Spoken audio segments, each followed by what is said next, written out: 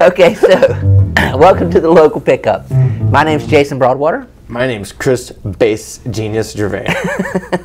Mario Bass Genius Gervais. And today we have with us a Fender Musicmaster. This is a short scale. Super cool. Yeah, super cool. This is a 1970s bass. It's short scale. They made these things from the 70s through 81. They quit making them because it was a low-end, Fender did these low-end basses and guitars, and in 81 they released the Squier series, which took up, they canceled all their low-end stuff and they moved it all to Squier, under the Squier brand. It's really a fascinating story. So like, when they started making these, it's kind of, I can't believe that Fender would do this. They took old Mustang bodies, Mustang bass bodies, and just spare parts. They put a neck on it, and this pickup's been changed out, but the original pickups, they took Squier pickups. So like, Stratocaster pickups. So a Stratocaster is an electric guitar with six strings. And they took the pickup that has 6 poles. So the pole under each string is supposed to capture the noise from each string, right? They took 6-pole pickups from Strats that they had laying around, and they stuck them in a bass that had 4 strings. Just like, and they just released it and sold it. And in the very beginning they did a Daphne Blue, but then they quit that and they just made it in white, red, and black. And so, but now this is a. Now this has been altered, and we'll get to that. So this bass has actually been altered. But when they first released these, it was just spare parts. They took a Strat pickup, stuck it on there, which doesn't make any sense to have 6 poles under 4 strings. They took old Mustang bodies. They have the neck, and they just released it as like kind of a spare parts cheap bass. Well, what happened was, I know, it's kind of just sloppy manufacturing, right? Well, what happened, and it was just like a beginner, low-end thing. And they made them, and they weren't that popular, and then... Maybe because they had the wrong pickup. I mean, maybe so. The Squier came out, so it discontinued all their low-end basses and guitars. Squier took all that on. Squier made a Bronco that tried to imitate this, and they even put in that a 6-pole a Bronco? Strat. I've never heard of that. You never heard of it? So Bronco's a Squier version of the Musicmaster. And it's short scale to be easy to rock. You can rock it like a guitar, it's bass. So here's what happened. Now I don't think O.J. Simpson played bass. But if he did, he'd play a Bronco. But very slowly. I watched that. I remember being I was in a restaurant watching that white Bronco drive very slowly with all those police behind it. It was odd. I was playing bass. Yeah, I was playing a Musicmaster. Going I was like, one day I'm going to be on a YouTube show talking about this stuff. I was prophetic. But anywho, in the meantime, while all that was going on, the indie kind of world adopted the Musicmaster bass because it had come out. It was short scale, it was cheap, it was easy to get, it was easy to just play.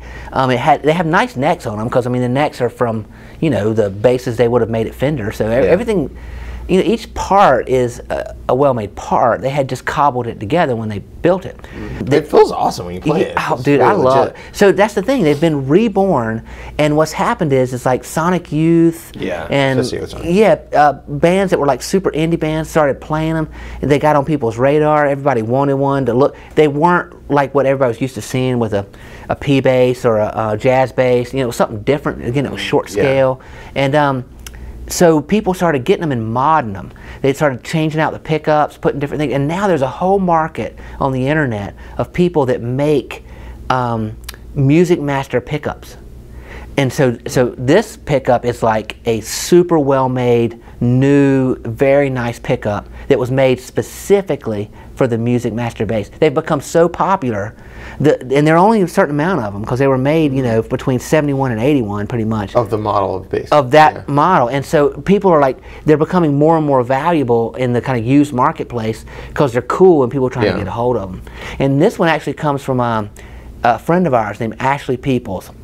Ashley's an incredible musician, incredible bass player, singer, songwriter, guitarist, everything. Plays and super knowledgeable. Yeah, knowledgeable. Extremely knowledgeable. Yeah, nice about dude. All this stuff. If he was here, he'd be blowing your mind. Oh, blowing your mind. Yeah. He is in a band called Gasp. Gasp is a phenomenal band. With Gasp. Look it up. Gasp. And Josiah, who is here, a Reverend Flight like us, he is also in Gasp. And they're awesome. And they're awesome. And Ashley let us borrow this bass to have on the show, and he's the one who modded it and put this pickup in it with a little nice finger, thumb rest up there on top. And he's got flat wound strings on it. Yeah, it's actually really, it's a perfect place for that thumb rest. Yeah, it's really cool. And being short scale the way it is, man, you can just feels like a little guitar, Especially for a guitarist. The bass feels so big to me, Yeah, I get behind the wheel of one of those things. Yeah, exactly. It's too much. It's just too much guitar. Yeah, and the flat wound strings, play a little bit and slide I'm up. Sliding, it's like, ooh, it's smooth. Ooh, like butter. Doesn't cut your fingers or hurt your fingers. Every time, usually when I pick up a bass, my finger's covered in blood. Oh, covered. But this is, I can just be like. Most basses are knives and glass, shards. Yeah, bits of like honey and just bits of, I don't know. I was thinking about that Jean-Claude Van Damme. There's a Jean-Claude Van Damme movie where he puts bits of honey, called Bit of Honey. Is it? I don't know which one it is. They make fun of it in Hot Shots, where he puts his hands in, like, he's gonna fight somebody and he puts his hands in sticky stuff and then in glass. Oh wow. I don't remember which movie it is. They made fun of it in Hot Shots. Sounds awesome. They know what I'm talking about. Yeah, part deux. But with this, it was actually in part deux.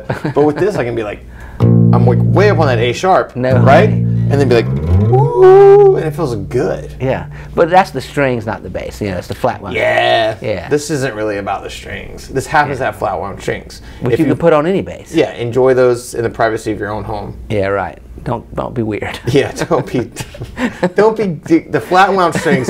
It gets a particular part of you riled up. Don't do that in public. Keep that private. This is PG, dude. Yeah, that's what I'm saying. Anywho, so this is a 1970s Musicmaster bass, and it's got the big Fender headstock. The big paddles for the tuning pegs, it just looks like a big. Those things they're crazy big. They are big. Yeah, I mean that's every Fender bass. It is, but on this short scale, it looks really, they're really exceptionally big old pieces of broccoli. Yeah, they really are big. But it's super cool. The red, you can see the wood grain up underneath it. It's funny how you have the beginnings of Fender making what I would think is a poor business decision of, like, we got all these parts, let's just throw them together and release it. We don't care what happens tomorrow. And so you have this like corporate non-caring, and maybe I'm wrong, maybe they were like, this will make a great indie discoverable item, I have no idea. But the outcome was that it got, or maybe they were just like, I don't know. I'm scared. Yeah, I'm scared. Just put that bass together. I'm so scared. But the outcome is that this kind of underground scene adopted these things, man, and so now they're hot items on the used marketplace, and they sound good. They play well. Well, when you replace this pickup, in particular, they sound a lot better.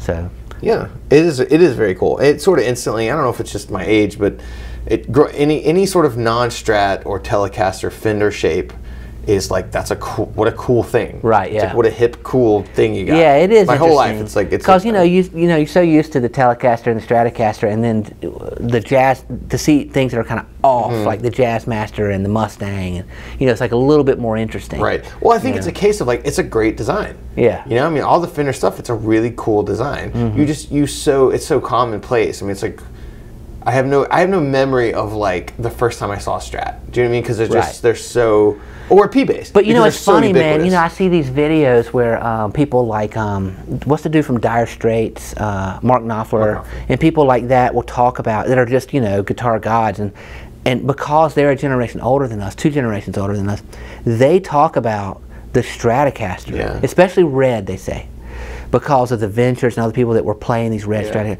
that like they look at it as this like just amazing evolution in guitar design, whereas you and I, that's the like, that's what a Socratic fundamental like idea of what a guitar looks like is a Strat. Like, so anything different from that is cool. Right. But it's like, it is a really good design. But like I said, I think it's just growing up, seeing it a million times. The P-Bass, which is sort of the bass version of a Strat. It's ubiquitous, and like I said, it was always there. It was over a guitar. So the first time I saw whatever, if it was Pavement or Nirvana or whatever, playing a non-Strat or Absolutely, whatever. It was like, what a cool thing that is. I totally agree, man. Because I mean, there's nothing exciting to me about a red Stratocaster, but you'd hear these guitar guys talking about Eric Clapton and Mark Knopfler like it's the ultimate guitar. Yeah. You know, and I just can't relate. That makes sense. But and we've talked about that one before. It's all it's like that's just cultural perspective. It is. You know, it's not even necessarily the sound. And they do all those guitars do have their sounds, but I mean that informs, you know, how you feel about an instrument depending on what kind of player you are. Absolutely. The way it looks, it informs the way you want to play. And all Fender basses are going to have that slappy Fender neck, the bolt-on, the Michael bolt-on. I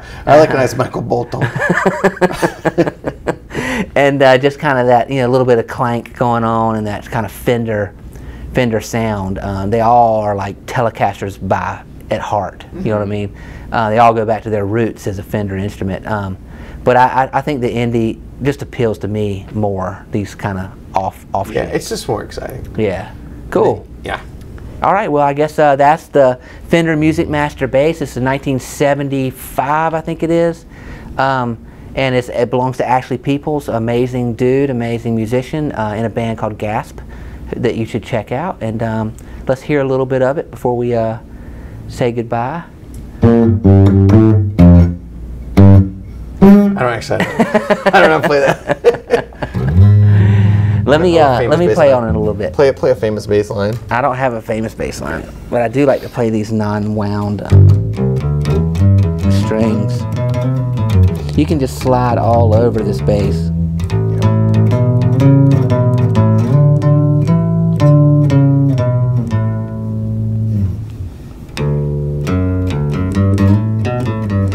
Nice. Every time I pick up a bass, I play that song. It's just beautiful bass. All right. Well, we'll see you next time on the Local Pickup. Beautiful bass.